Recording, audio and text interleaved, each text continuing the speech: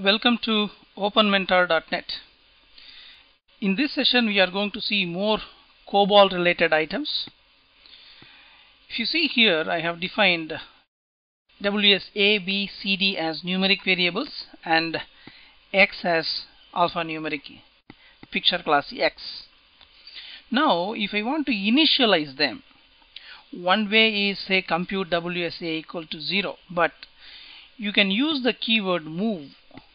Move means it will set the value of the variable. Now I say move zeros to WSA, or you can say move 0 to WSB. You can use the plural or a singular, or you can use the number also.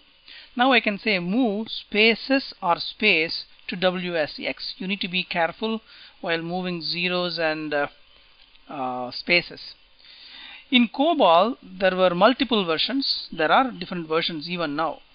COBOL 74 is one set of syntax, 85 is an improved syntax, 95 or 2000 is further improved syntax.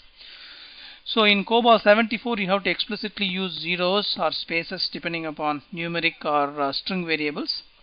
In COBOL 85 you can use initialize, the word initialize. When you do that, automatically depending upon the variable type it will move either spaces or zeros.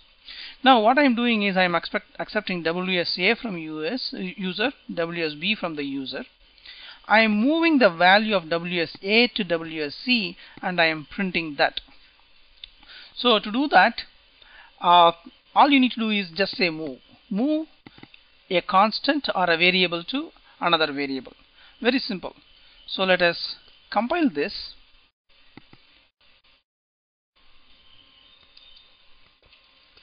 And then we need to ensure that there is no syntax errors.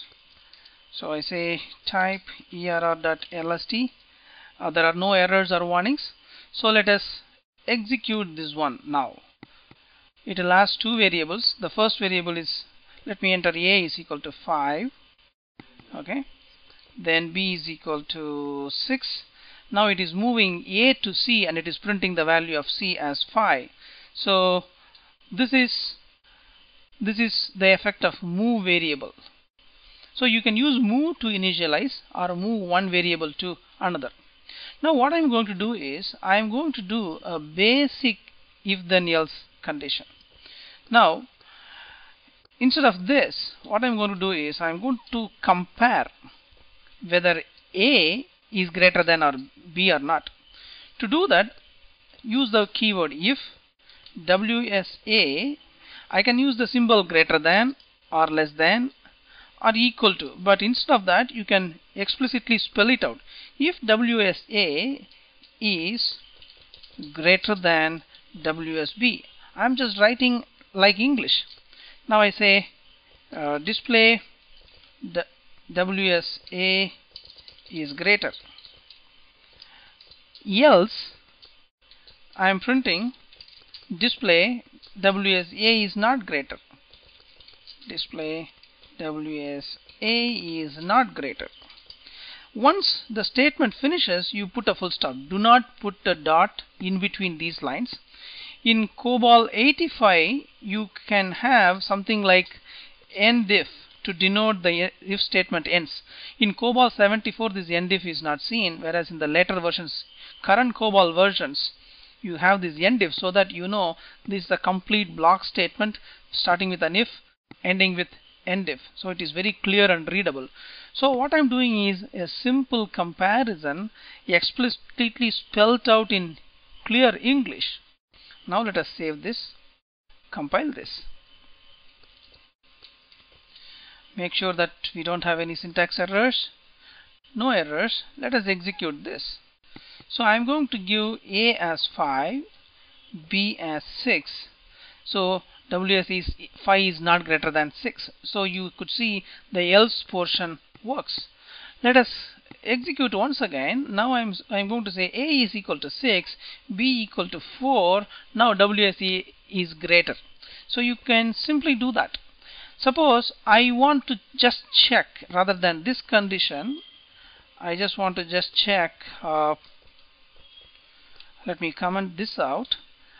I want to write if WSA equal to zeros. Now I can simply say if WSA is equal to zeros. I can use the word equal to, or I can use the symbol equal to. Pretty much you use greater than or less than as equal to.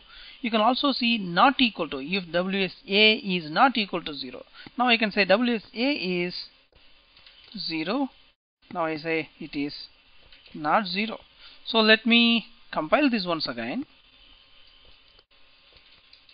Let us see whether there are any compilation issues. No compilation issues. Let us execute. Now I am going to enter WSA equal to 0. Now you say WSA is 0, so he is able to figure that out. This is very simple because COBOL is English-like. So if you want to do comparison, you can use greater than, less than, equal to, not greater than, not less than, not equal to. So it is as simple as that. Either you can use the symbol or you can use the English word. So in this session we have learned how to initialize variables using move. The 0, 0 spaces, these are all called figurative constants. Figurative constants meaning they are English equivalent of the constants. And then we have used the simple if condition. You can have if conditions within if conditions, like nested if conditions. So, but this is a basic construct of it. You can use either the symbols like greater than, less than, but you can also explicitly spell them out in English. This is as simple as that. With this we end this session. Thank you.